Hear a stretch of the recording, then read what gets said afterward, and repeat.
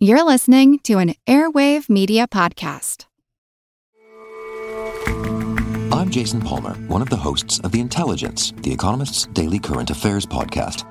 The Economist's award-winning shows make sense of what matters, from our special series on China's president to our weekly podcasts on business, technology, and American politics. Our journalists provide fair, in-depth reporting on the events shaping the world. To get the annual plan for less than $2.50 per month, search for Economist Podcasts Plus to start listening today. Today, I want to talk about the hellscape that is technical diagramming, right? Everybody's nodding their heads right now, And there is a potential solution that I want to share. There was one name that several people brought up. I did some digging, and it's kind of nuts how much this program Miro has for developers. I have to share this. It could potentially be a game changer for you. So my favorite part about Miro is that half the work is already done. Like right now, typically we spend hours starting diagrams from scratch, right? Gathering information, you get buy-in from every team. Following up, that's a lot of work to do. But Miro has a full set of integrations with the tools you're probably already using. And they also offer open APIs and SDKs for custom solutions for all those niche diagramming use cases we have to do, right? So the end result is the same, but it doesn't take forever. It's a massive, massive time saver. I'm transforming basic flowcharts and network architectures, and it all lives in one place. So are you using Miro? Have you used it? I want to hear.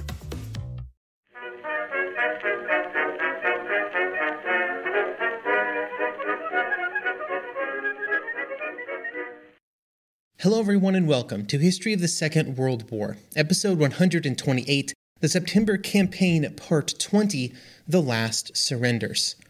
This week, a big thank you goes out to James for choosing to become a member by supporting the podcast on Patreon. You can find out more at historyofthesecondworldwar.com/members. As soon as the German invasion of Poland started on September 1st, the countdown started on how long Polish resistance could continue. This timeline was then greatly accelerated when the Soviets invaded. Over the course of the first 3 weeks of the invasion, strong resistance continued in various areas of Poland. The Polish military did not give up easily. But during the last week of September, time simply ran out. Last episode, we discussed the final surrender of the two largest cities that were still in Polish hands, Warsaw and Lvov. This episode will discuss the final pockets of resistance that would surrender to the Germans or the Soviets in the last week of September or early October 1939. Some of these areas were expected to be some of the final areas of Polish resistance, like Fortress Modlin north of Warsaw. Others were just groups of soldiers in eastern Poland who tried, and failed, to fight their way to neutral Hungary or Romania. And then another group may be the least expected. And this was the group of Polish defenders on the Hel Peninsula near Gdynia on the far northern tip of the Polish corridor. In all of these cases, the Polish defenders had only one choice: how long to fight before they surrendered or died where they stood. There were no other options. Fortress Modlin, situated north of Warsaw at the confluence of the Vistula and Naraw rivers, was designed to be one of the strongest areas of Polish resistance.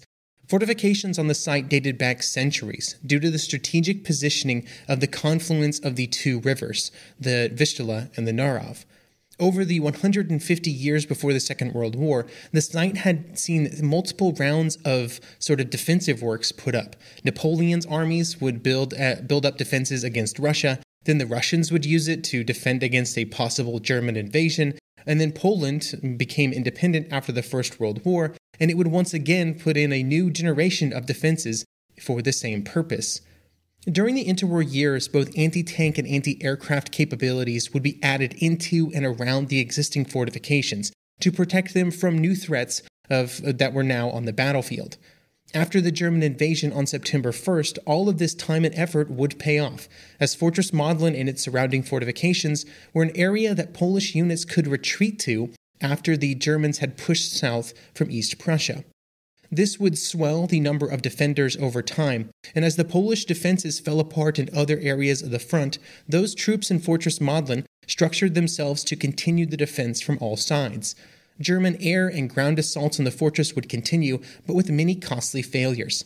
Here is one Polish defender discussing a failed German attack on September 22nd. Quote, "After a few minutes, the Germans attacked. We remained silent at first. The Germans must have thought that after such an intense artillery barrage and with a possible shortage of ammunition, our crew was ready to surrender, but they were sorely disappointed. At the first burst from our light artillery squadron, our machine guns, which had only been waiting for that moment, exploded into a powerful song. I noticed that the Germans instantly dropped to the ground. Many of them likely never to get up again. Our accurate gunfire did not allow the enemy to move forward even in isolated leaps.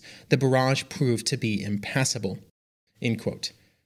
But no matter how well the Polish defenders of the fortress and its surrounding areas defended, their section of the front, by the last week of September, the sheer numerical advantage of the German forces was causing problems. As Polish resistance ended in other areas of Poland, more and more troops could be moved around the surviving pockets of resistance, and by the last week of September, there were 5 German divisions encircling Fortress Modlin. This fact did not immediately cause any change in the views of the commander of the Modlin garrison, General Tomé, because as long as Warsaw held out, it was beneficial for the defense of the capital for Fortress Modlin to continue in its defense as well. If Modlin surrendered, those 5 German divisions might move south to hasten the surrender of the capital. But then the decision was made in Warsaw to surrender to the Germans, to prevent further suffering among the civilian population of the city. And suddenly, the continued defense of Fortress Modlin no longer served any real purpose. This caused General Tomé to make the decision to begin negotiating with the Germans, with a Polish representative sent through the lines in the afternoon of September 28th. The terms that were presented were essentially the same as what had been given to Warsaw. Men had to lay down their arms, they would then later be released. There were only 2 Polish requests, that 3,000 wounded be cared for, and that food be sent to the garrison as quickly as possible, as they had essentially run out of food during the defense. No German guarantees were made on these 2 topics, just the word of the German General Strauss that they would do what they could. The official surrender would occur on the morning of September 29th, when Tomé met Strauss south of Modlin. With the agreement in place, all of the remaining Polish soldiers around Fortress Modlin would turn themselves into German prisoners of war. So this is generally the part where I mention the number of soldiers who surrendered. And I would like to, but we have to talk about this for a second. With numbers like soldiers surrendering or casualty figures, numbers are often a bit fuzzy. It can just be hard to find precise documentation in many cases, even in a conflict as well documented and researched as the Second World War. Think of how many man-hours have been spent researching and writing about the Second World War. But in this case, for the number of Polish soldiers who surrendered on September 29th, I see numbers ranging from 19,000 all the way up to 35,000. Which is a pretty wide range. It's probably somewhere around there, maybe? Doing some digging into each of these numbers, I kind of generally have tracked them back to archival sources that aren't digitized and that I don't have access to.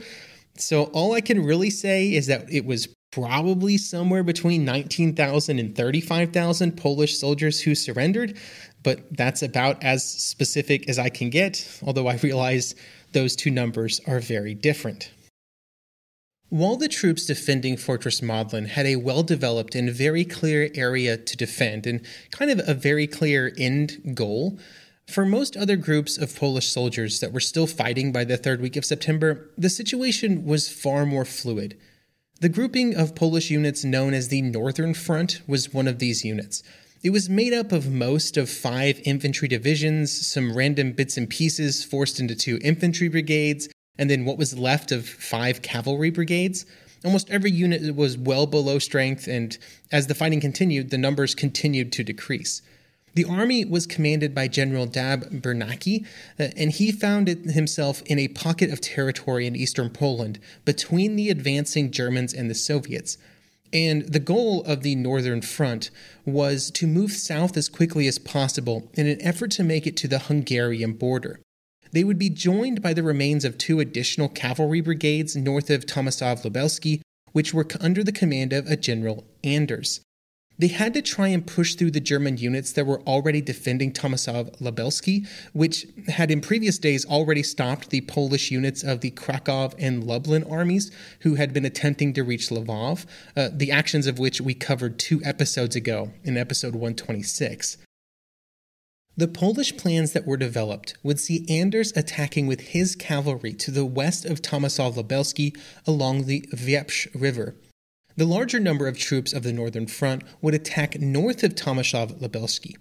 The fighting would begin on September 21st, with the Germans being at least a bit shocked to see such a large and well-organized group of Polish units attacking them. This surprise was compounded by the fact that orders were already starting to circulate through German units that they needed to minimize casualties in any fighting to the east of the Vistula, which was the territory that they were in at this moment, and it was also territory that would be handed over to the Soviets after the campaign. The Polish infantry found it impossible to push fully through the German defenses north of Tomaszow-Lubelski, although they would be able to capture a few Polish villages in their attacks. After the attacks of September 21st and 22nd, the Polish infantry divisions kind of just had nothing left to give, and Dab Bernacki would change into civilian clothes on the night of September 23rd and leave his men to their fate. On September 26th, about 6,000 men of 2 Polish divisions would surrender, while many other units would break into small groups to try and continue their move south. The exact fate of many of those groups is kind of impossible to determine. The cavalry units under Anders, who had attacked to the west of the city, were generally more successful with their attacks, mostly because it was mostly just luck, honestly.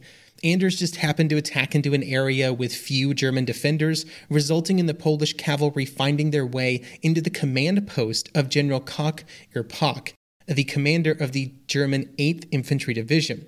The Poles then took the general captive, the first German general captured during the war. Anders would write that, quote, "At 11 p.m. the enemy was defeated, the opening made, and the exhausted troops began to pass through the gap." While the Polish cavalry was able to continue south, they were also reaching the end or the limit of their endurance. Here's Anders again, quote, "We had by now lost nearly all of our motor transport and had no petrol for what was left. We hitched our guns to 4 pairs of weary horses, which, lathered in sweat, pulled them slowly forward." End quote.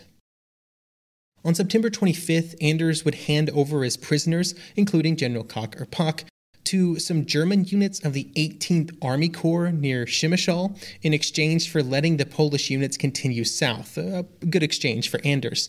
But then on September 27th, just 120 kilometers from the Hungarian border, a group of Soviet cavalry troops would be encountered who were not willing to negotiate.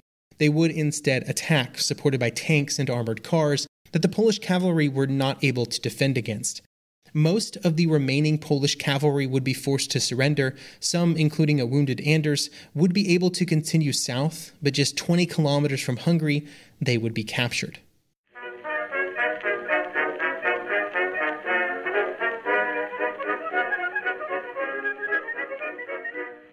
Some of us love history. Others used to or never did because history was presented as nothing but the rote memorization of names, dates, and facts. Basically, the story got left out, and that made history kind of suck. My name is Greg Jackson. I'm a university professor with a PhD in history, and bringing history to life is my passion. That's why I created my podcast, History That Doesn't Suck. I want to teach you everything you need to know about U.S. history, but I do so through stories.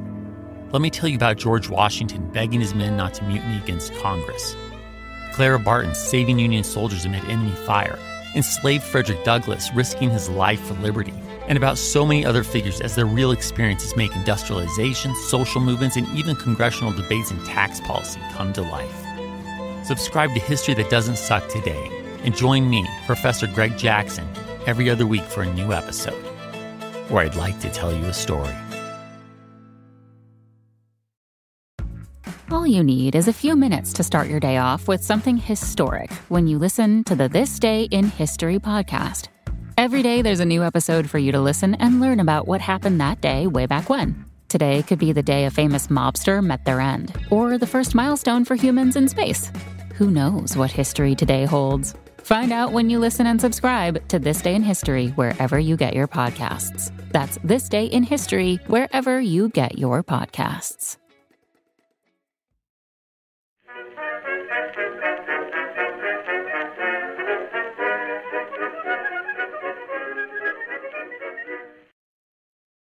After the surrender of the Northern Army Group, two large groups of Polish soldiers remained in eastern Poland, although numerous smaller groupings of soldiers still remained at large. The two large groups were the roughly 8,000 troops under the command of General Orlik Ruckman and then the 15,000 troops under General Kleber. Much like the Northern Army Group, these units were only able to exist due to the pocket of territory that remained between the advancing German and Soviet armies, and they were running out of time. The two Polish groups were able to communicate with each other, and so they decided that they would try and combine their forces near the Polish city of Kovel. But they found that the city was already occupied by Soviet forces of the Fifth Army. While still separated, Orlik Ruckman's group would be the first to encounter Soviet resistance, and after a few hours of fighting, he would have no choice but to order his units to break up into small groups and fend for themselves. Orlik Ruckman and a few other soldiers would be able to make their way north, eventually making it to Lithuania, but most of the soldiers that had been under his command would not be able to escape. General Kleber would be able to survive a little bit longer. While most Polish generals were trying to get to a border with a neutral country to allow for an escape, Kleber had different ideas. Instead of moving north to Lithuania or south to Hungary or Romania, Kleber planned to move to the west, to Deblin, on the Vistula, roughly halfway between Lublin and Warsaw. From there, he would cross the Vistula River and move into the forested areas to the southwest. He would explain his plans to his officers like this. Quote, Warsaw has fallen. There is no point in going to aid the capital or carry out diversions. The only option we have left is small warfare, guerrilla operations that can be carried out in large forest areas. This war will prove that, in spite of everything, we continued to fight. End quote. This plan would be derailed when they met German troops north of Lublin. The Germans attempted to get Kleber to surrender, but he refused, and there would be several days of fighting. The initial German attacks were repulsed, and the Polish forces would even be able to begin their own offensive operations. These attacks had some limited local success, but nothing that would change the wider situation. They were expending their last offensive strength to make incredibly small gains with little chance of wider or long-term success. The Polish troops are running out of food, ammunition, and hope. Late in the day on October 5th, Kleber would hold a meeting with his senior officers to discuss the situation. They saw little other option other than to begin the process of surrender, although Kleber would end the meeting saying, quote, We have nothing with which to reproach ourselves. We have done our duty to the last, and some time, when our country will ask us for an account, we shall be able to answer every question. Tell your soldiers that they knew how to fight for the honor of their fatherland. End quote. The surrender would come into effect at 4 p.m. on October 6th. Over 15,000 Polish troops would surrender at that time. Kleber would announce the surrender to his troops with the following words, quote, Soldiers, I have gathered you under my command from the faraway Polsy, from the banks of the Narov, from the units that resisted demoralization at Kovel to fight until the end. You showed courage at a time of doubt, and you remained faithful to your country until the end. Today we are surrounded and running out of ammunition and food. Continued resistance offers no help, but will only shed soldiers' blood, which could still be useful. It is a commander's privilege to take the responsibility for his decisions. Today I take it at the hardest time, ordering you to stop further pointless bloodshed so as not to waste soldiers' lives. I thank you for your courage and obedience, and I know that you will take up arms again when you are needed. End quote. Kleber's surrender would be the final large surrender of organized Polish units.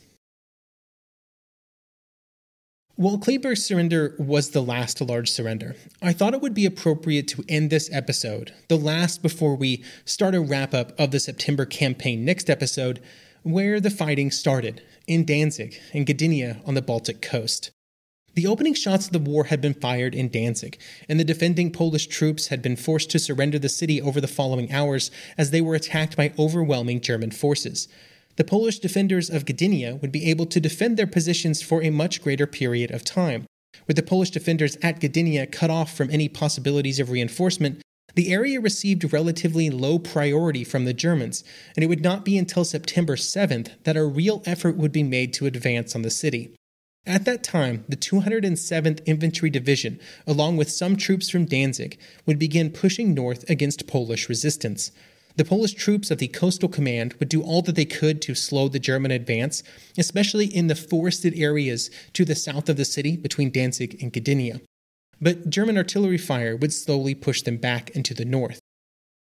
Even with the artillery advantage, it was still slow going for the Germans, and it would not be until September 12th that the Polish forces would be pulled back to the north, to the outskirts of Gdynia. There they would be able to resist for another week, although it was a week of constant attrition due to attacks from the air and from German artillery.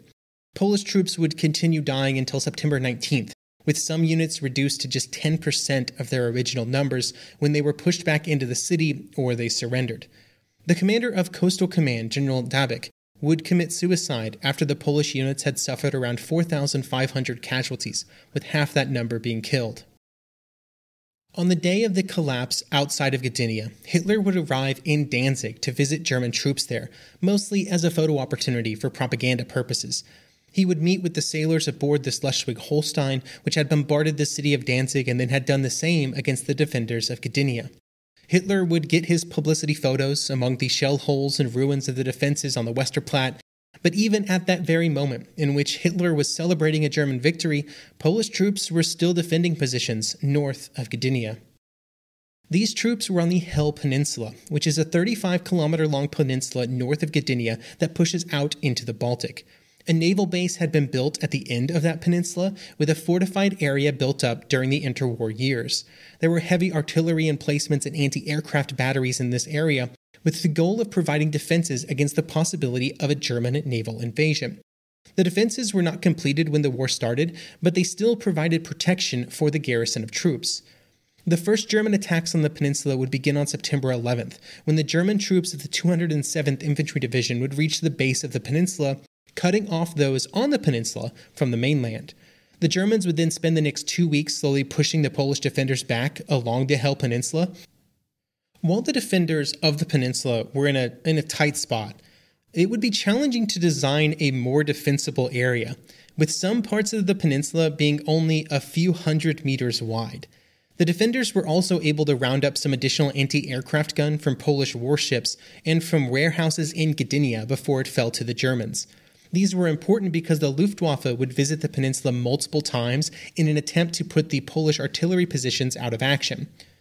2 old German battleships would also be called in to bombard the Polish defenses, but the German naval guns would prove to be largely ineffective. Hundreds of 28-centimeter and 15-centimeter naval shells would be fired at the Polish defenders, but these shells would have little real effect on those Polish defenders or the defenses in which they inhabited. The Polish artillery would also fire back at the German ships, although they would be similarly ineffective with their fire. With the attacks from the German artillery and ships and aircraft unable to really make an impact, and with the difficulties that the Germans would have in pushing ground troops onto the peninsula, the greatest problem for the Polish defenders became their own morale. After Gdynia was captured, and after the Germans cut off the defenders from the mainland, just like we've discussed countless times for different groups around Poland, there was no real path forward for the defenders. By September 29th, the desire of some troops to surrender was growing, and on the next day the Germans would be able to finally capture the Polish defenses at Chalupy, which was about a quarter of the way down the peninsula and also one of the narrowest portions. While there were still many defenders on the peninsula, and it could be defended, the commander of the Polish defenders, Rear Admiral Joseph Unrung, began to consider surrender as the supplies and ammunition began to dwindle. Some units wanted to continue to fight, but there were limits to how long Unrung would continue to order his troops to resist without any real purpose remaining for their sacrifice.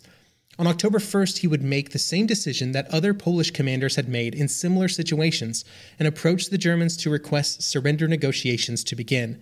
A ceasefire would be agreed to, any sensitive documents were destroyed, and the official surrender document would be signed later in the day. 3,600 Polish soldiers and sailors would surrender to the Germans. They were not the last group to surrender, but their situation was perhaps the most hopeless. Thank you for listening, and I hope you will join me next episode as we take a wider look at the September campaign as a whole and at the costs of the campaign for all of the groups involved.